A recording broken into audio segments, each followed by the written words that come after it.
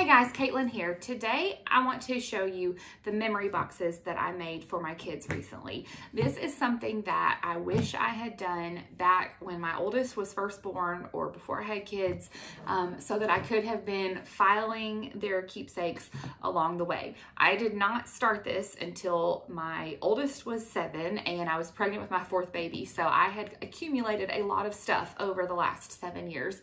And I realized that, I didn't have stuff labeled well. I couldn't remember, who drew this picture and who wrote this little note and what it even said, because that's when their spelling wasn't good. And I just was thinking, like all this stuff, I want to remember it. I want to hang on to it. I want them to have it when they get older.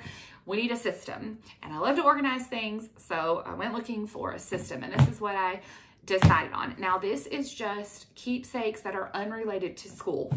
We homeschool, and so at the end of the school year, all the stuff that they've done gets stored separately together, so that if I ever need to show, what they've done, or, that we're actually doing our schoolwork, that kind of stuff, that's all separate. So this is just things like cards that they get for their, for birthday gifts, and notes that they write to each other, and little drawings that they've made, just things that I want to hang on for them to have later on down the road, so they can look and see, oh look, and things like certificates that we've gotten for things we participated in church and that kind of stuff. That is in these memory keepsake boxes. So what I did was I got file boxes, one for each of my kids.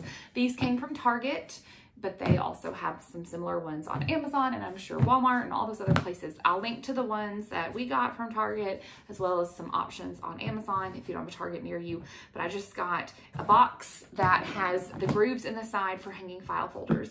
And then I bought a set of file folders for each child. Now, I went with some colorful ones from Amazon so that they could each have a different color, and I will link to those. You can do whatever, you have on hand, or whatever color, but I liked they each had a different color, so they looked pretty.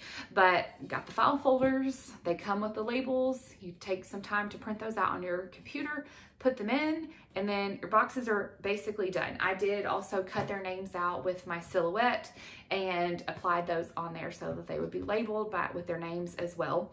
But it's, a little bit of work at the beginning, and then if you're like me and you have years of papers accumulated, it is a lot of work to go through and sort those for the past years. But then once that's done, it's really easy going forward. I mean, my intention, now that I've got these done and set and sorted, is they'll be stacked up, and I'm not going to be opening them like every day or even every week. I will just keep papers that my kids make throughout the year, and then a couple times a year, or definitely at the end of the year, open their boxes, pull, the 2021 folder, and I know each child's thing go in the folder for that year. And then we start over next year, and, I've already got the previous year's filed because I'm all caught up now. So it'll be really easy to keep that stuff caught up. Now, one thing that I wish I had done, so just sharing this in case you are just starting out with your kids, is I really wish I had done a better job about writing on the papers who made it. I'm talking like things that they have, drawn or colored or whatever. Who made it, the date, and then maybe a little description. What was the picture of, or what did the note say? Because, when they're first starting to write, you don't know what they say most of the time, and they have to explain it, and you translate it. I wish I'd written that stuff down, because as I was going through to put things in these boxes, I had this big pile of papers. Half the time I didn't know who did it or what it was supposed to be. Was it the first thing they ever colored? Was it the first thing they made in Sunday school? And so a lot of things I had to like really guess on, or I wasn't sure. And so I wish I'd done a better job. And so now I'm trying to be better about, of course, now that we're caught up, I know the date, or I know at least the year, even if I don't know the date, but trying to just jot down like who wrote it and what they said or what it was supposed to be, that kind of thing. So I'll show you what my tabs are. What I decided to do for my tabs was I picked to, I have, the first tab is before birth. So that's things like their ultrasound pictures, cards that we get at baby showers for them, that kind of stuff. The next tab is medical records. So it's got things like, you know, every time you go to the doctor and they do the height and the weight, they, like at our doctor, they give you a little card with the height and the weight, and then also a paper that shows where they are on the percentile. So those types of things, I file them in there so they can look back at those later, or if I need them for whatever, they're referenced in there as well. And then past that, I just have one file folder for each year from the time they're born until about age 20, I think is how it worked out with how many folders I had. So, you know, the first year, there's not a whole lot in there because they're not making anything, but it may have like some, like for my youngest, it's got cards that his older siblings have made for him, you know, welcome to the world type cards. So then each year I just file in there the things that we want to say from that year. So it's really simple. Like I said, once you get it set up, it's really, really easy to maintain it and to keep your kids' things, taken care of. I don't keep every single drawing they make, every single note they write, every single thing they color. I just can't. That would just be too much.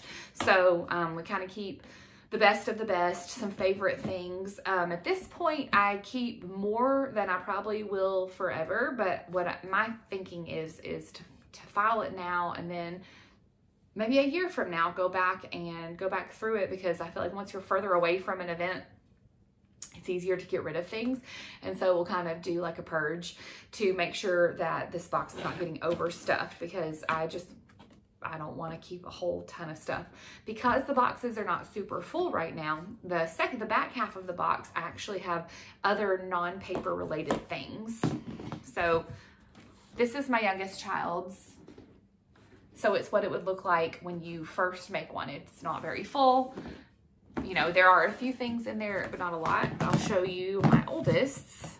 It is more full. He's got 7 years of papers and cards and that kind of thing. However, there's still space in the back. And so right now, I actually have some things stored in the back that we won't be able to keep in there forever. But for now, when we have the space, why not use it? And that's things like each of the kids has a Ziploc bag that has got like hats and gowns that were personalized, things that we can't pass down to the next child because it has their name or their initial on it. I don't know if they'll want to keep them forever, but I just, as of right now, have put them in a bag, and they're in the back of their little box. Hospital bracelets, baby books, just some items that are not paper, they can't be filed in the folders, but are things we want to hang on to. Now, as they grow and as we fill these boxes, I'll probably have to remove the non-paper items and make a separate keepsake box that's like things. And so we'll cross that bridge when we get to it. But right now, since there's plenty of space, that's where I've stashed those types of things for each kid. So their box has their hanging folders plus some extras in the back for now. So that's it, not a whole lot. It's just a box, hanging folders, label them with the years, and then start filing those papers away. Once you get caught up from, you know, if you're behind like I was, once you get that part done, that was the hardest part.